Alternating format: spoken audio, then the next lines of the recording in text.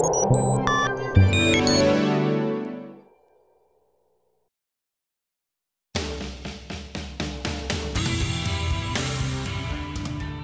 回使いましたタックルはですね、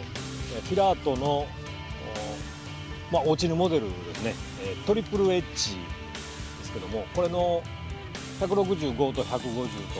両方とりあえず使ってみました。はい、特徴はですね、これまでの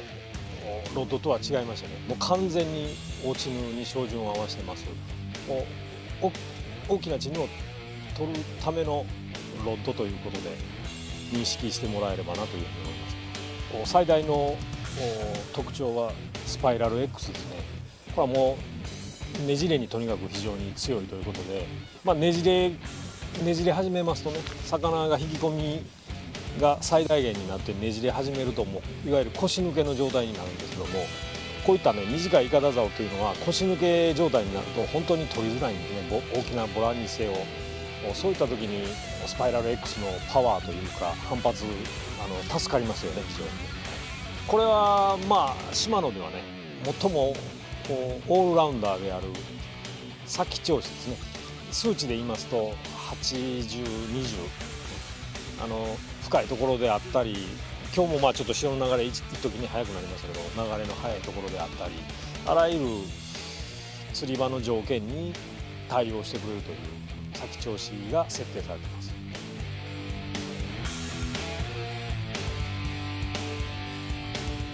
Seihakouのフルモデルチェンジですけども、AX というネーミングになってますけども、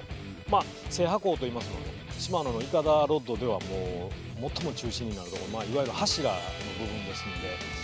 これはもう非常に重要なポジションであるということを2代目3代目と開発に参加させてもらって、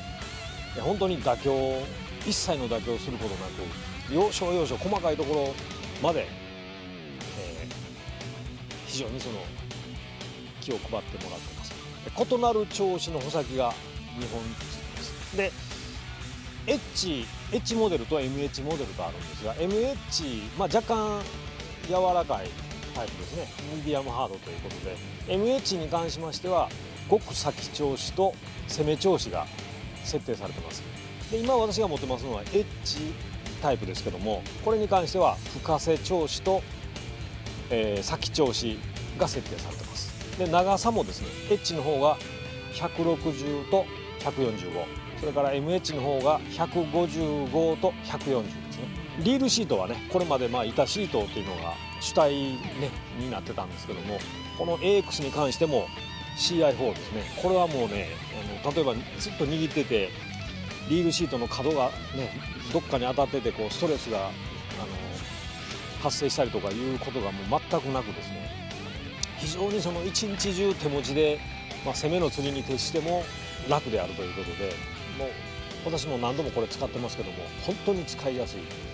竿ですね。で穂先2本がついて CI4 リールシートで、この価格帯というのはもう非常に皆さんもね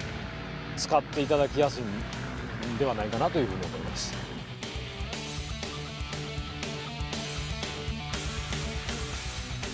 リールなんですけども、これはもう昨年ですね発売されましたSeihakou60スペシャル、これでもう絶大なね信頼度を得たんですが、その60スペシャルのさらにお買い求め、安いタイプということですね。で違うところはどこかというと、まず最大のところはドラグですね。ドラグはこれに関してはついてません。ですから指のサミングだけになりますけども、取り立ててね超大物でない限り指のサミングでやりたいと言われる方も多いですから、そういった方にもおすすめですし、価格帯がやっぱり非常にね抑えられてますので、これからイカダ釣りを始めてみたいと言われる初心者入門者の方にももってこいではないかなというふうに思います。そういったスペックこそ違いますけども、基本的な性能は全く60スペシャルと遜色はありませんので、大変扱いやすい、使いやすいリールに仕上がっています。このリールに関してはカラーが3色あります。で今私が持ってますのがちょっとダークな感じですけども、シルバーですねこれが。であとゴールド、それからもう1色が同じくブルーですね。先に発売されましたセイハコ60スペシャルのブルーと同じ色があります。この3色です。はい。